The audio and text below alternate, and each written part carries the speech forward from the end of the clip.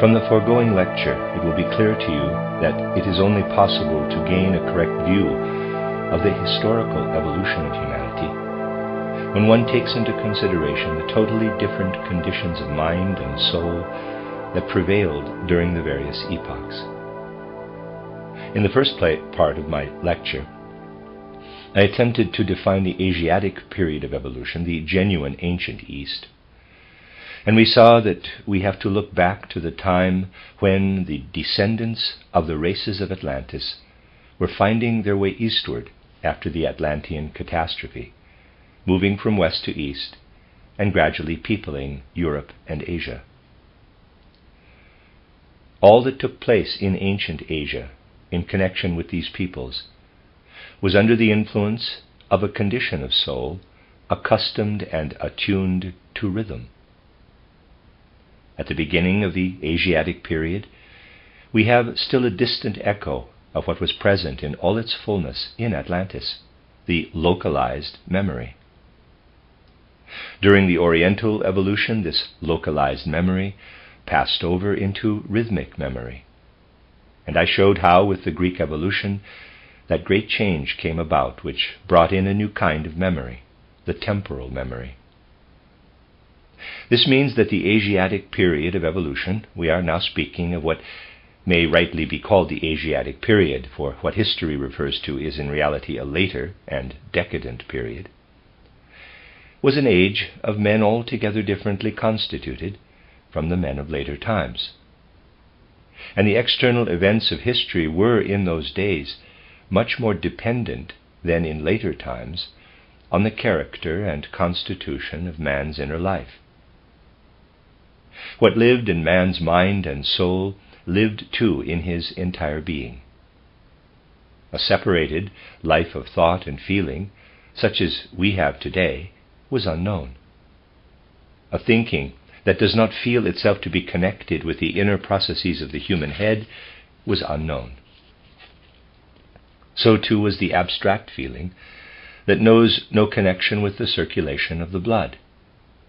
Man had in those times a thinking that was inwardly experienced as a, in quotes, happening in the head, a feeling that was experienced in the rhythm of the breath, in the circulation of the blood, and so on. Man experienced his whole being in undivided unity.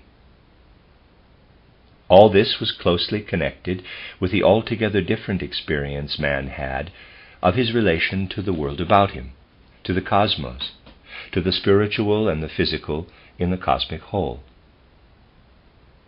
The man of the present day lives, let us say, in town or in the country, and his experience varies accordingly.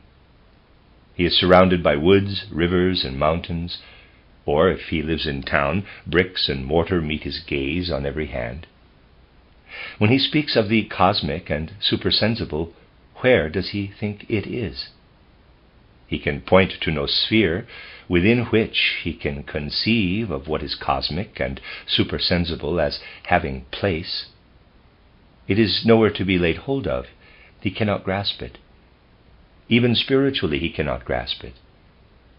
But this was not so in that ancient Oriental stream of evolution. To an Oriental, the world around him, which we today call our physical environment, was the lowest portion of a cosmos, conceived as a unity. Man had around him what is contained in the three kingdoms of nature. He had around him the rivers, mountains, and so forth. But for him this environment was permeated through and through with spirit, interpenetrated and interwoven with spirit. The Oriental of ancient time would say, I live with the mountains, I live with the rivers, but I live also with the elemental beings of the mountains and of the rivers.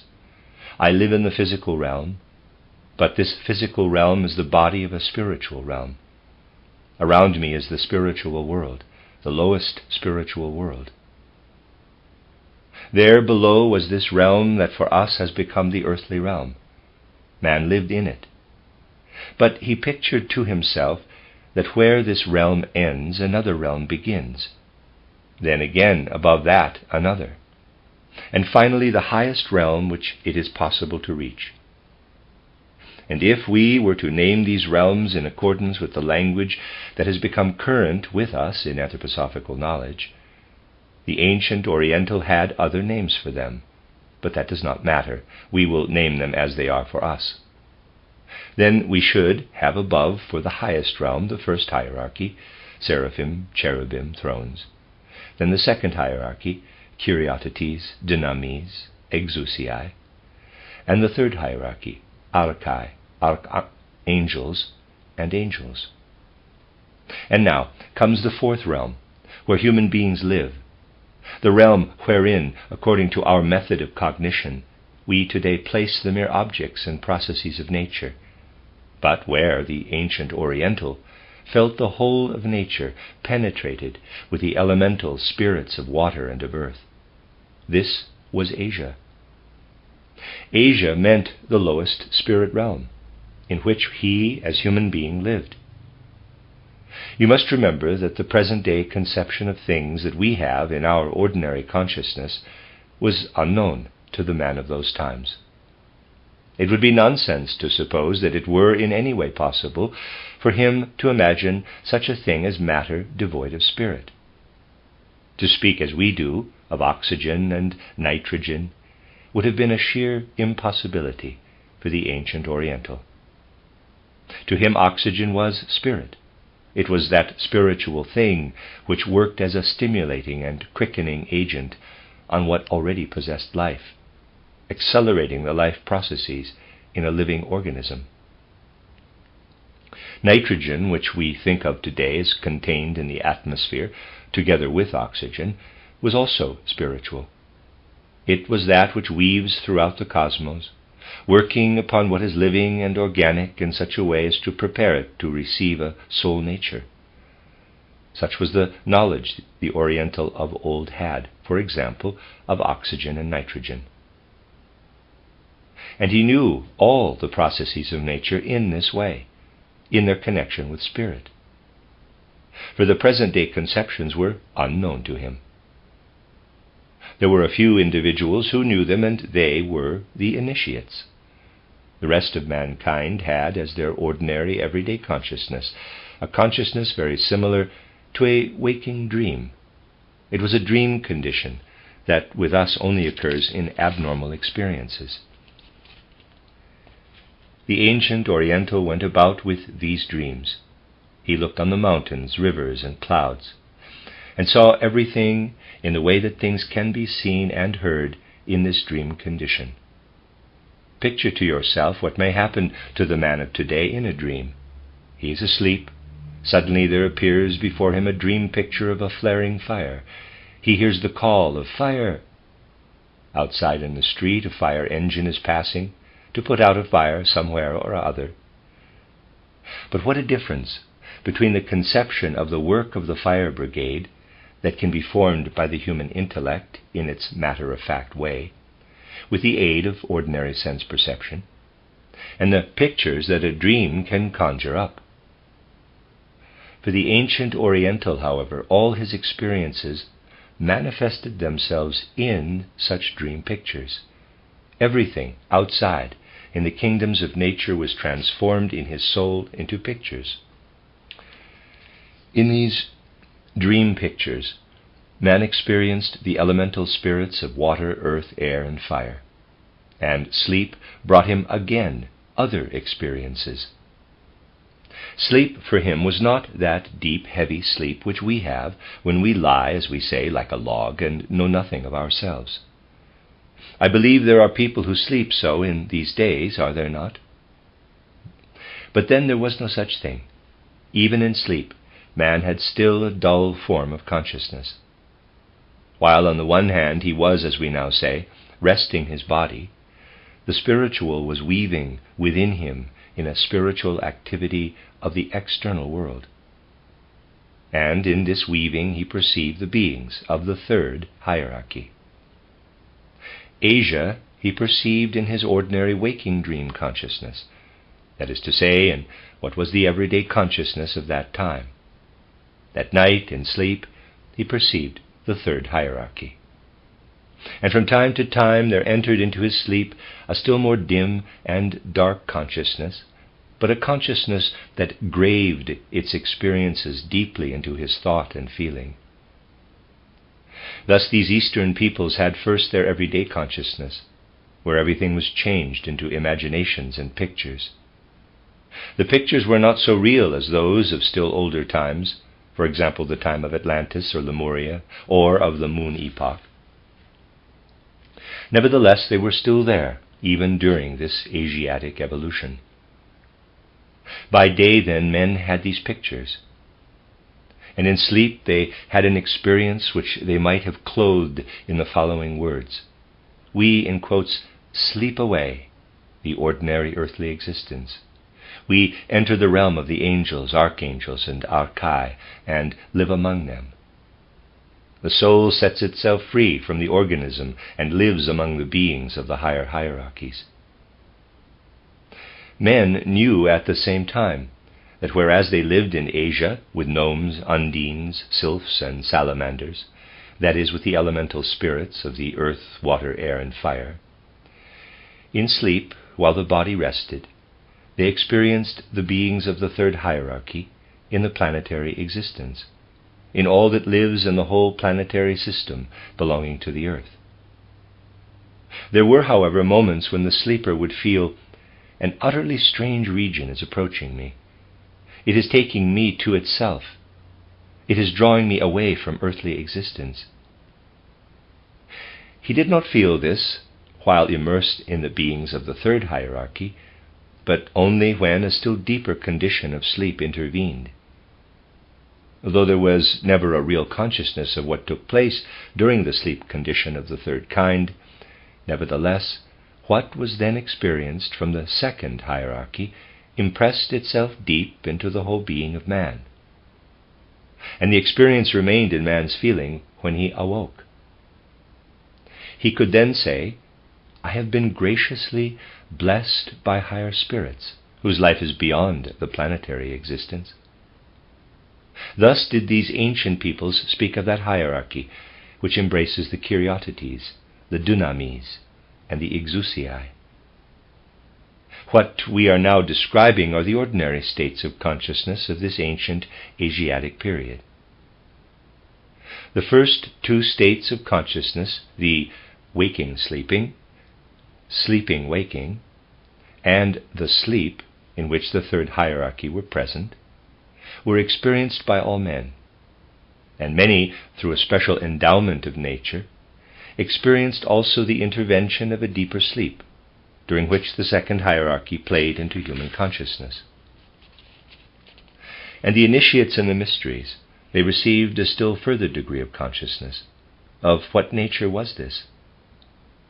The answer is astonishing, for the fact is the initiate of the ancient East acquired the same consciousness that you have now by day.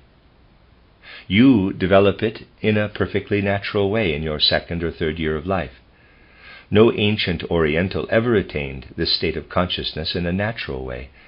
He had to develop it artificially in himself. He had to develop it out of the waking, dreaming, dreaming, waking. As long as he went about with this waking, dreaming, dreaming, waking, he saw everywhere pictures, rendering only in more or less symbolic fashion what we see today in clear, sharp outlines. As an initiate, however, he attained to see things as we see them today in our ordinary consciousness. The initiates, by means of their developed consciousness, attained to learn what every boy and girl learns at school today. The difference between their consciousness and the normal consciousness of today is not that the content was different. Of course, the abstract forms of letters which we have today were unknown then. Written characters were in more intimate connection with the things and processes of the cosmos. Reading and writing were nevertheless learned in those days by the initiates, although of course by them alone, for reading and writing can only be learned with that clear intellectual consciousness which is the natural one for the man of today. Supposing that somewhere or other this world of the ancient East were to reappear, inhabited by human beings, having the kind of consciousness they had in those olden times. And you were to come among them with your consciousness of the present day. Then for them you would all be initiates. The difference does not lie in the content of consciousness. You would be initiates. But the moment the people recognized you as initiates, they would immediately drive you out of the land by every means in their power. For it would be quite clear to them that an initiated person ought not to know things in the way we know them today. He ought not, for example, to be able to write as we are able to write today. If I were to transport myself into the mind of a man of that time, and were to meet such a pseudo-initiate, that is to say, an ordinary clever man of the present day, I should find myself saying of him, "He can write. He makes signs on paper that mean something, and he has no idea how devilish it is to do such a thing, without carrying in him the consciousness that it may only be done in the service of divine cosmic consciousness. He does not know that a man may only make such signs on paper when he can feel how God works in his hand, in his very fingers, works in his soul, enabling it to express itself through these letters." Therein lies the whole difference between the initiates of olden time and the ordinary man of the present day. It is not a difference in the content of consciousness, but in the way of comprehending and understanding the thing. Read my book titled Christianity as Mystical Fact, of which a new edition has recently appeared, and you will find right at the beginning the same indication as to the essential nature of the initiate of olden times. It is in point of fact always so in the course of world evolution. That which develops in man at a later period in a natural way had in former epochs to be won through initiation. Through such a thing as I have brought to your notice, you will be able to detect the radical difference between the condition of mind and soul prevalent among the Eastern peoples of prehistoric times and that of a later civilization. It was another mankind that could call Asia the last or lowest heaven, and understand by that their own land, the nature that was round about them. They knew where the lowest heaven was. Compare this with the conceptions men have today. How far is the man of the present time from regarding all he sees around him as the lowest heaven? Most people cannot think of it as the lowest heaven for the simple reason that they have no knowledge of any heaven at all. Thus we see how in that ancient Eastern time the spiritual entered deeply into nature, into all natural existence. But now we find also among these peoples something which to most of us in the present day may easily appear extremely barbarous. To a man of that time it would have appeared terribly barbarous if someone had been able to write in the feeling and attitude of mind in which we today are able to write. It would have seemed positively devilish to him.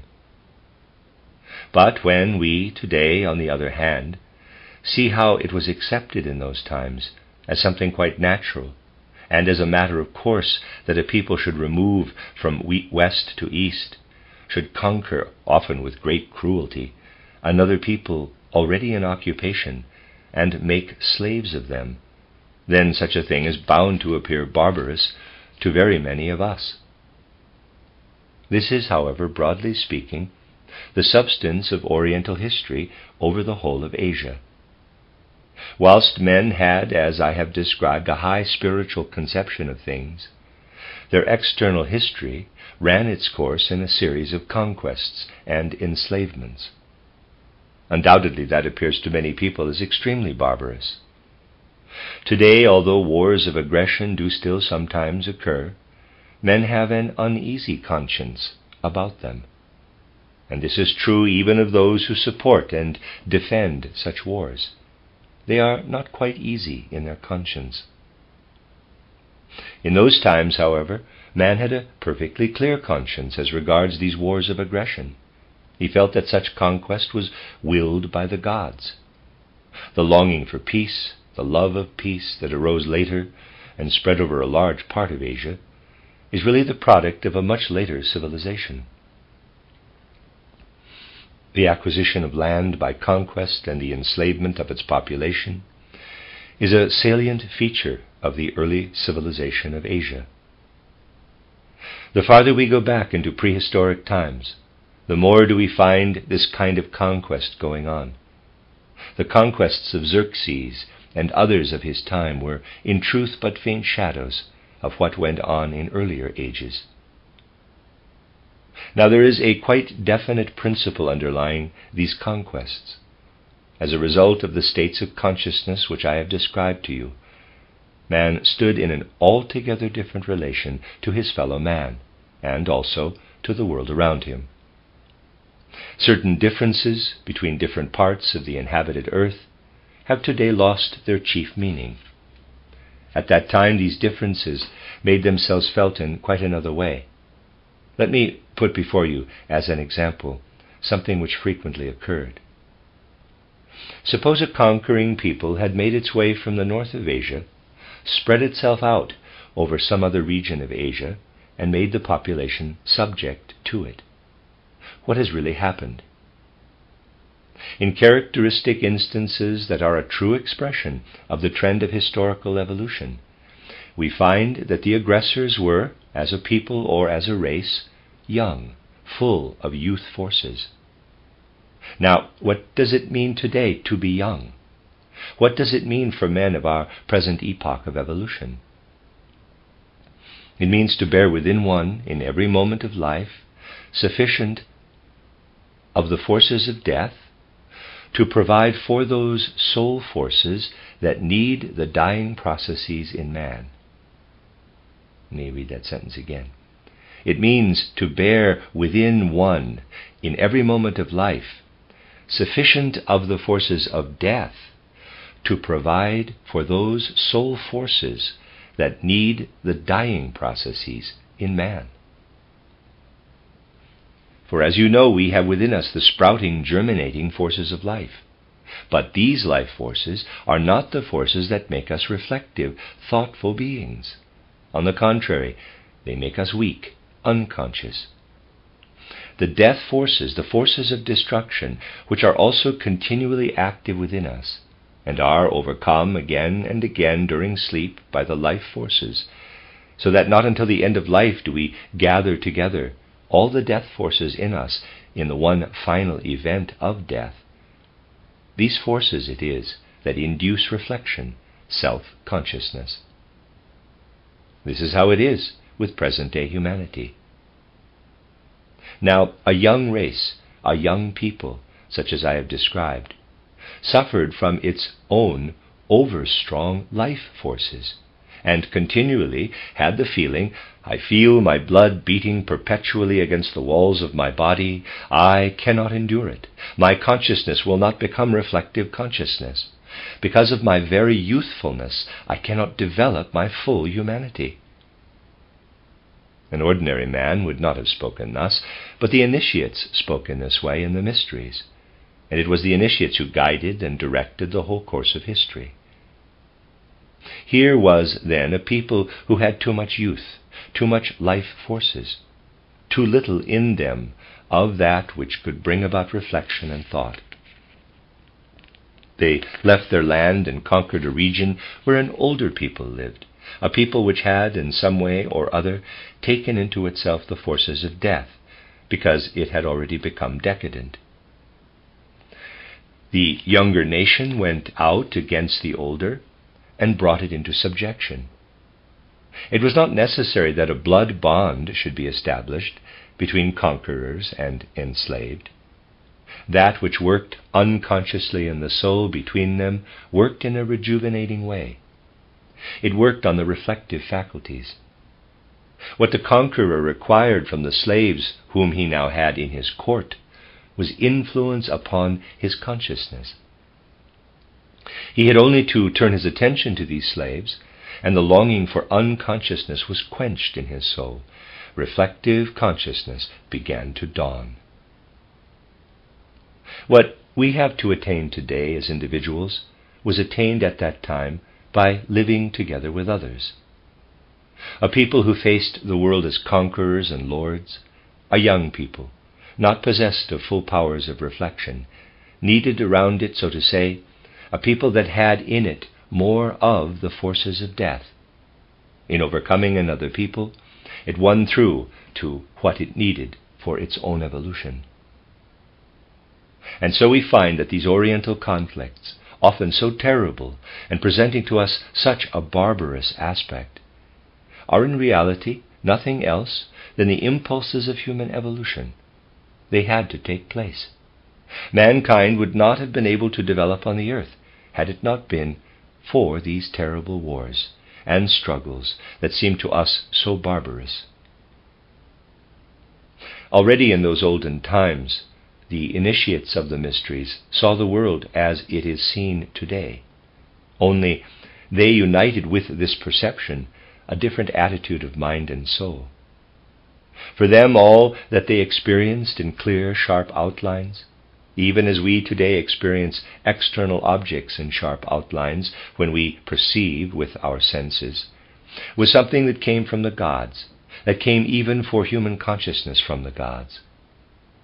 For how did external objects present themselves to an initiate of those times? There was perhaps a flash of lightning, to take a simple and obvious illustration. You know very well what a flash of lightning looks like to a man of today.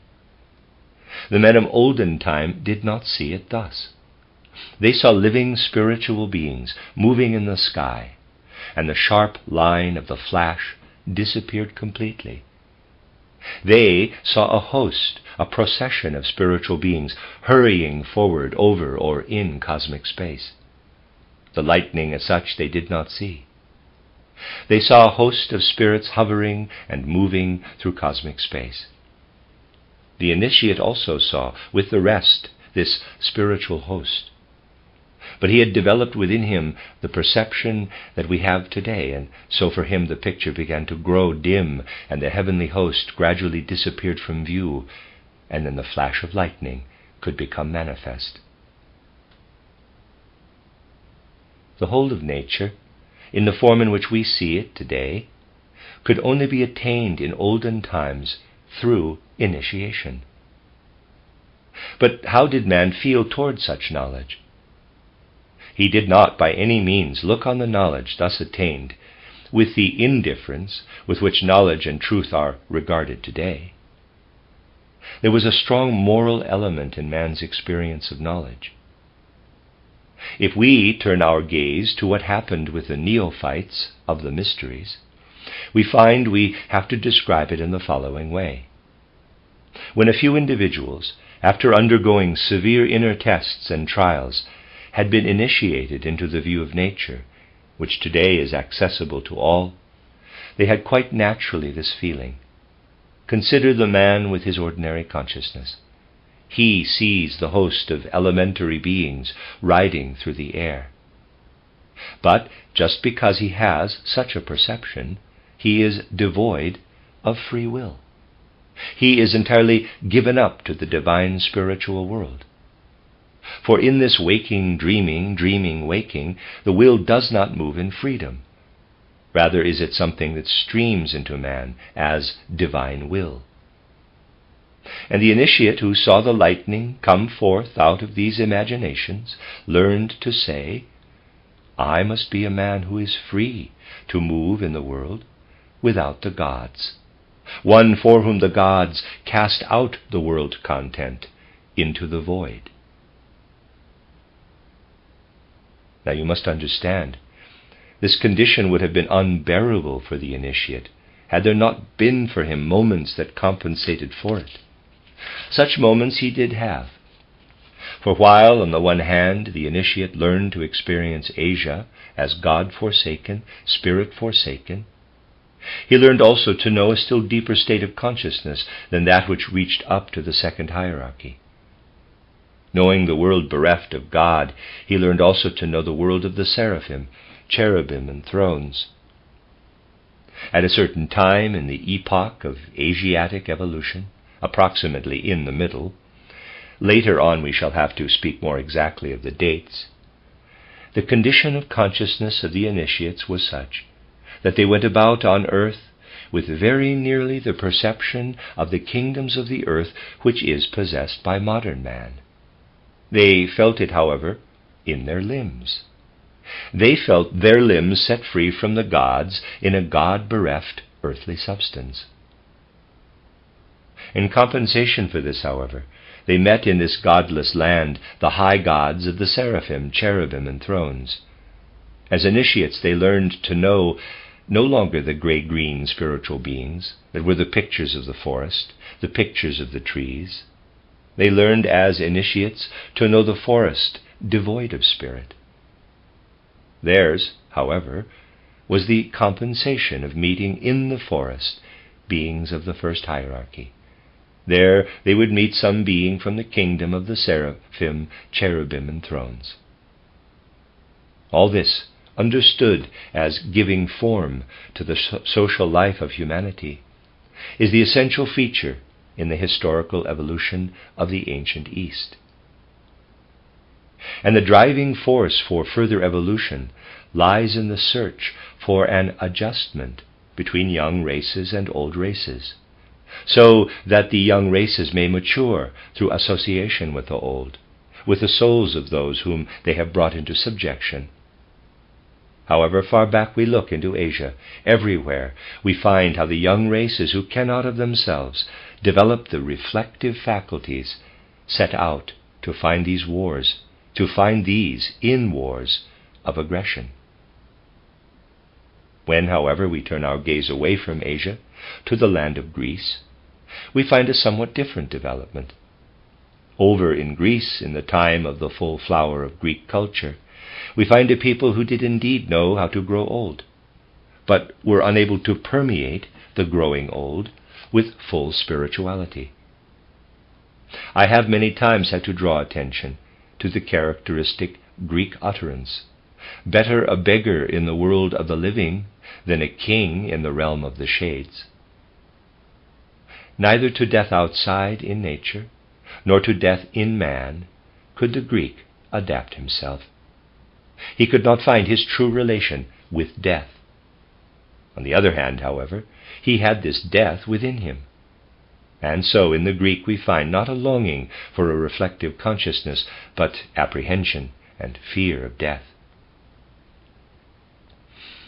Such a fear of death was not felt by the young Eastern races. They went out to make conquests, when as a race they found themselves unable to experience death in the right way. The inner conflict, however, which the Greeks experienced with death, became in its turn an inner impulse compelling humanity and led to what we know as the Trojan War. The Greeks had no need to seek death at the hands of a foreign race in order to acquire the power of reflection. The Greeks needed to come into a right relation with what they felt and experienced of death. They needed to find the inner living mystery of death. And this led to that great conflict between the Greeks and the people in Asia from whom they had originated. The Trojan War is a war of sorrow, a war of apprehension and fear. We see facing one another the Greeks, who felt death within them, but did not know, as it were, what to do with it. And the Oriental races, who were bent on conquest, who wanted death and had it not.